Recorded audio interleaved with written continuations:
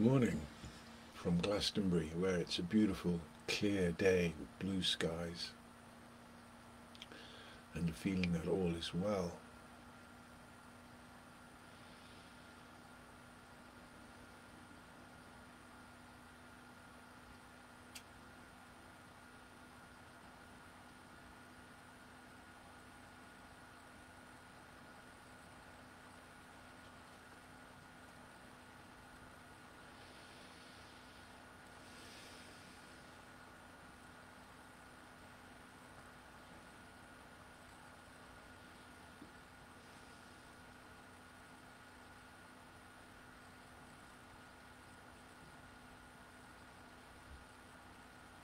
So,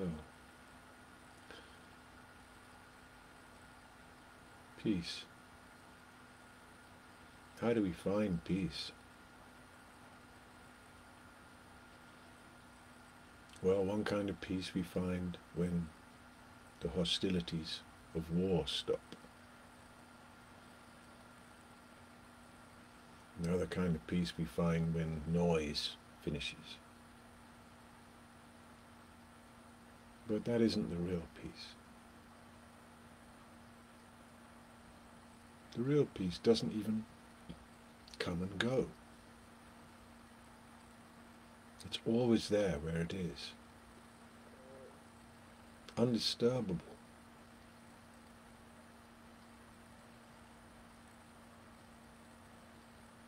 Peace of mind is when you're quiet. Peace of mind is when you accept everything as it is about the past, about your psychological self, about others. Just for a moment, accept it as it is. And in that acceptance, it becomes possible to be free from all of that. Accept that you don't know what's going on. Accept that opinions aren't really that important.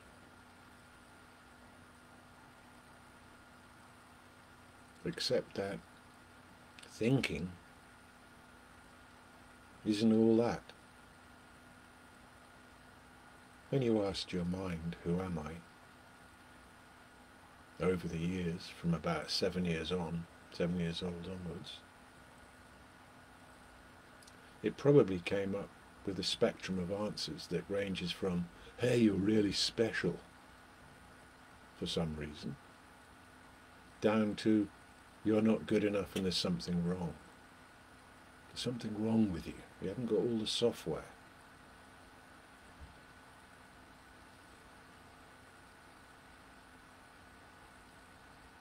Is that who you are? Who you think you are? Or is it actually the source of your discomfort? When you think outrageously positively about yourself, how special you are, who hears those thoughts? They must be heard, or you wouldn't know you had them. And when you think, oh, I'm not good enough, I'll never this, I'll never that, oh, something's wrong, oh dear, the past. Who hears those thoughts?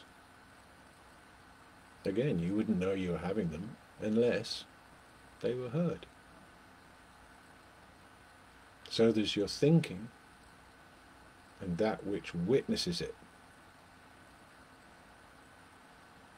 We put all our attention onto what we're thinking all the time, chattering away to ourselves, thinking I am the thinker, not realizing that there's something more subtle than that is witnessing you think. Let's look at that one. The witness of your thinking, is it more or less subtle than your thinking? It's more subtle. The witness of your thinking, is it affected by what you think? The witness of your thinking, is it affected by what you think? No, it's not. It witnesses negativity just as it witnesses positivity and makes no judgment and remains impartial, just witnesses.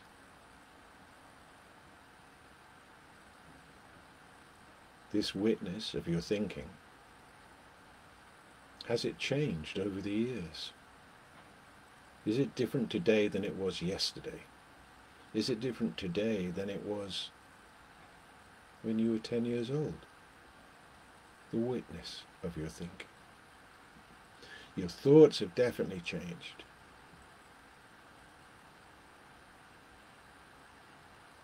But has the witness of them changed? Your thoughts, the quality of your thoughts, the subject matter of your thoughts perhaps has evolved and got more sophisticated as your intellect grows. But the witness of them, has that changed? Has that evolved?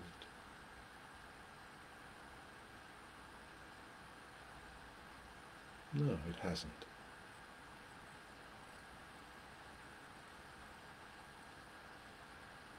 The key to peace is to recognize what is witnessing. Not just your thoughts, but what is witnessing your consciousness states as well. What witnesses, what registers if you're happy? What witnesses if you're high? What witnesses when you have a low mood? How do you know that? How do you know you're high? How do you know you're in a low state of consciousness? Because again, it's witnessed. Does the witness become happy when you are high? No. Does the witness go under when you're depressed? No.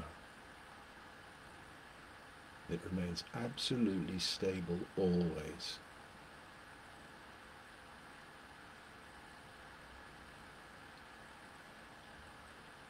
Peace comes from witnessing the witness, attending to attention, distinguishing the sky, if you like, from the weather. The more that happens, the more intense the recognition of peace becomes. Until what you're witnessing and the witness are the same.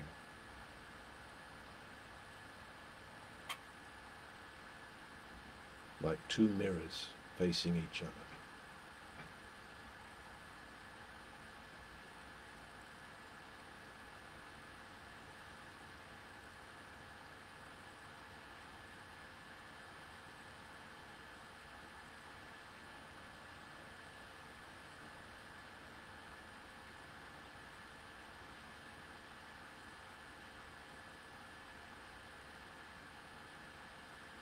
So much stress comes from maintaining this idea we have of ourselves. Oh, this is who I am. I'm this. I'm good at this. I think that. I've got this much of this. I've got this much of that. And this is who I am. I do this. I do that. And people think of me like this. And people think of me like that. And this is who I am. What happens if we just put all of that down for a moment? Would we still be? If we took off our personality, if we took off our character, if we put down the persona for a moment, would we still be? And of course we would. What would we be without the support of endless internal chatter?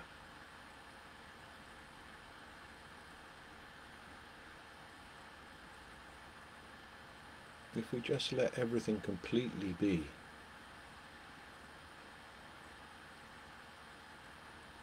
what is the most subtle thing about us?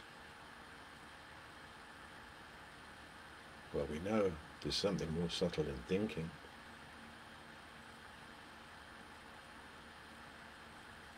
Something more subtle than our changing states of consciousness.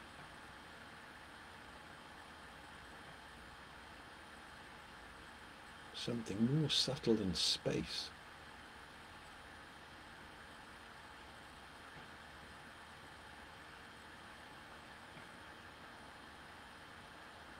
Can we return into that? Can we surrender to that? Can we become one with that?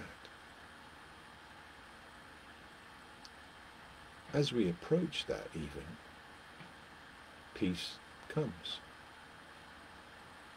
We realize the level of peace.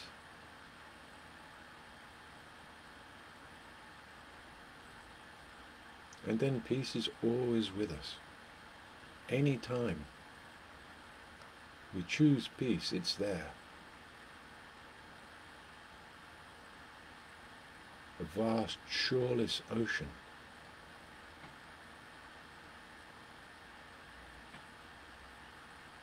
As soon as we choose peace, we stop being distracted by thinking and realize that the thoughts flow through profound peace. But our attention is on the noise and not on the peace. But we can change that with a wish.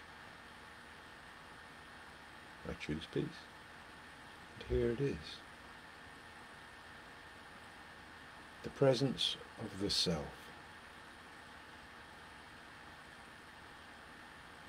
The presence of the unchanging self that you are.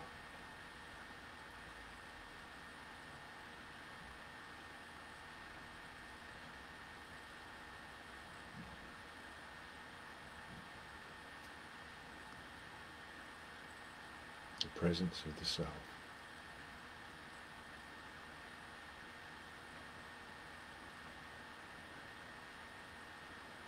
Who are you? I am that.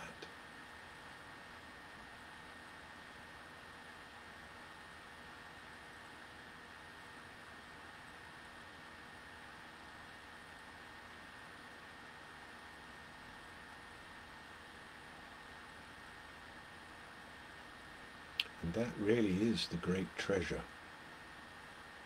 That really is the great wealth.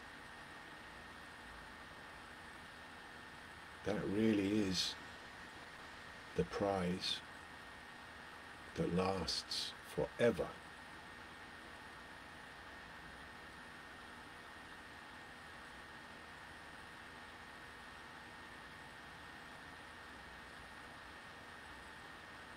When we open up to this joy of the self, the ramifications of that are unending and all good. It even comes to be seen that actually this is why we came in a human body. People look for the purpose of life. Perhaps the purpose of life is to realize who we truly are and what it means to have a human life and what life is and what life is for. And perhaps the confusion and the horror and the craziness of the human society is simply caused by we don't know who we are. We haven't found this treasure within. So we're seeking it where it can't be found, where it could never be found.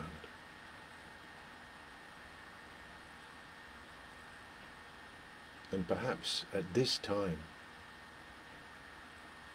we can hope that as a species, there is a great turning happening, turning within to access the limitless wealth, the great treasure, the supreme prize of the self. The observer, the witness, the simple self, the simple sense I am. To rest there is a great meditation. The simple sense I am.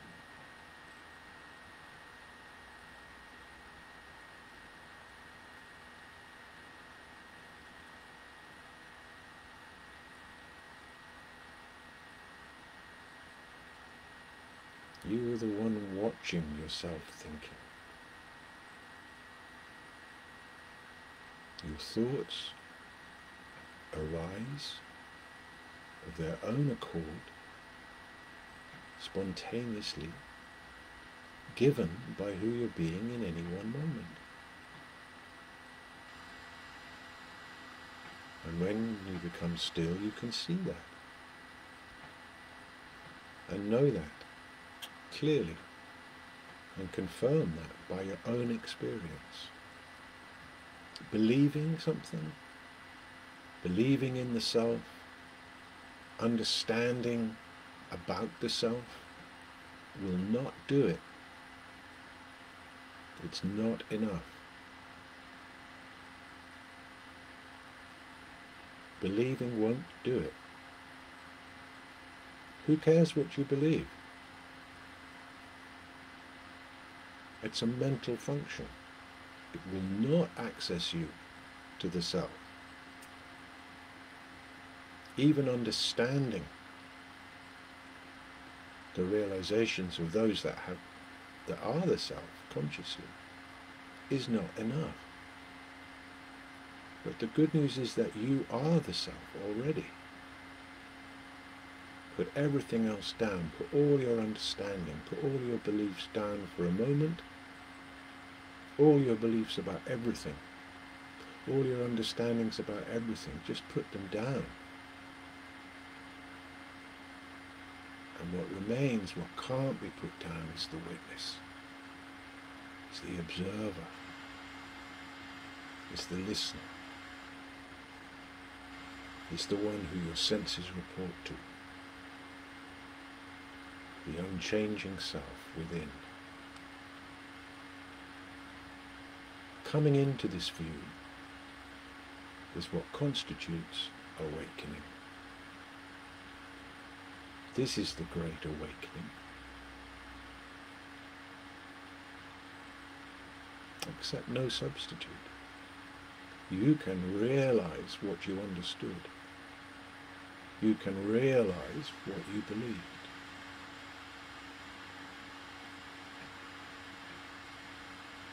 So many people believing so intently. Some people believing that if you believe strongly enough, it'll make what you believe true. But it won't.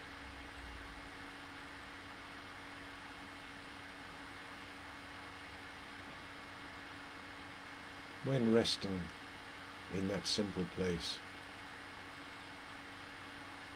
of your I am presence, there's nothing to believe. There's no concept required to support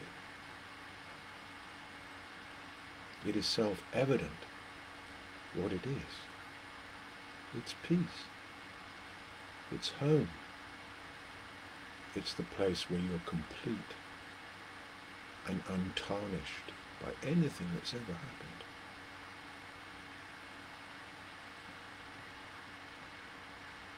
Real meditation is happening all the time,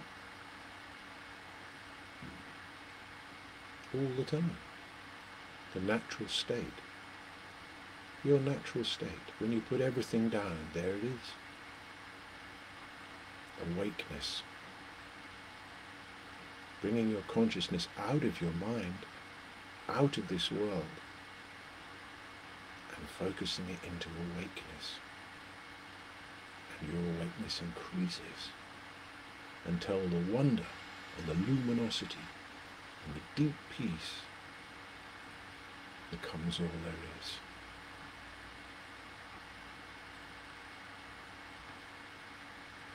Nothing changes, and everything changes. The recognition of the self has been in the embrace of religion, but it doesn't belong to religion. It's entirely possible to realize the self in a completely non-religious context.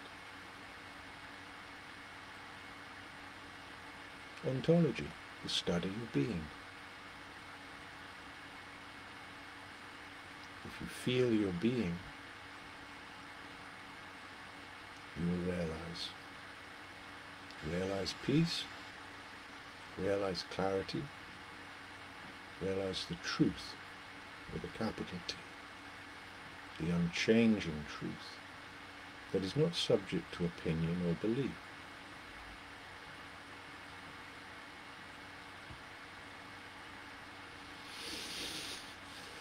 How wonderful. How wonderful is that?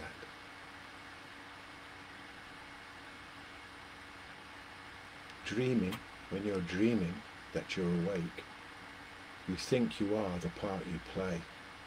Oh, I'm a dad, I'm a male, I'm a Scorpio, do this job, I hold these beliefs, this is who I am.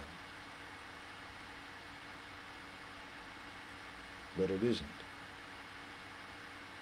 That's dreaming you're awake. When that awakening comes, through distinguishing the self, then you're awake dreaming.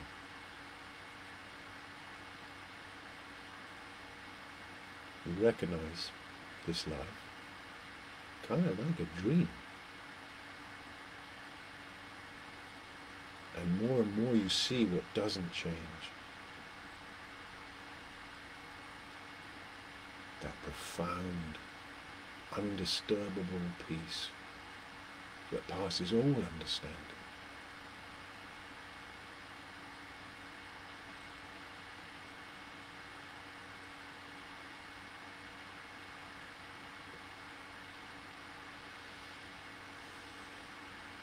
So rest is that.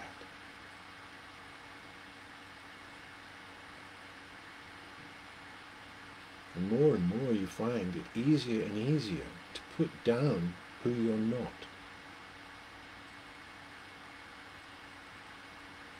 Your thinking is part of the part you're playing. It's not you can put that down. It's not that relevant when you come in the search for truth. It's a feeling, it's an experience, it's a knowing.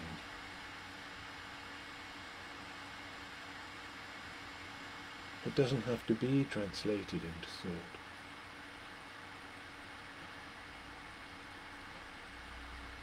You're complete, you lack nothing in this regard.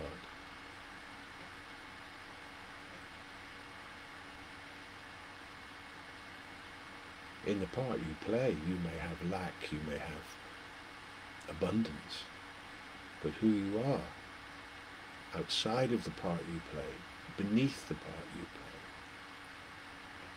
the true self lacks nothing.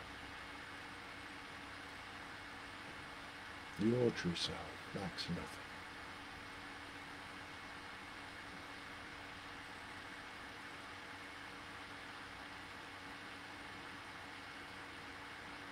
Find this place that I'm pointing to. Rest as that. Be healed by that which you are. Become wise by opening yourself to what is. You don't have to decide what is. What is, is. Whether you believe it or you don't believe it, whether you accept it or you don't accept it, it's there, always, already.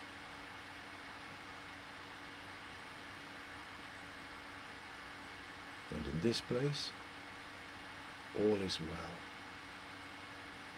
All is well. This is the true refuge. This is the true place of the heart. And there, all is well. And you are whole, and you are presence. I wish you a great day.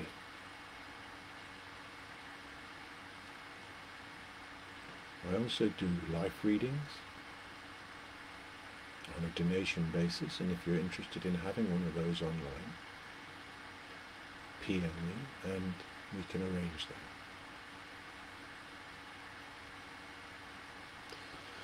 So, unless you have any questions or comments, which you can put in the box, and say hello.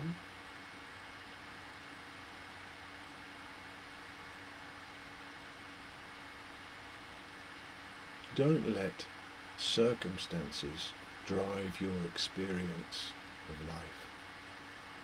Right now, there's all kinds of drama and reasons to be anxious, and unknown futures. Nobody knows who to trust, who, and what can be trusted, conflicting rumours, all kinds of stuff. And that can make us anxious and close our hearts. We need to soften our hearts and have our life experience driven from within, not from without. It really doesn't matter. What's important is that you are where you are, where you truly are, and come into life from there, from that clarity, from that peace, from that love. And you will find that your pathway then is golden, no matter what is happening.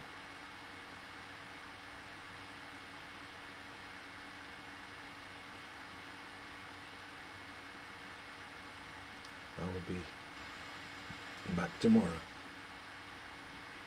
I hope to see you then.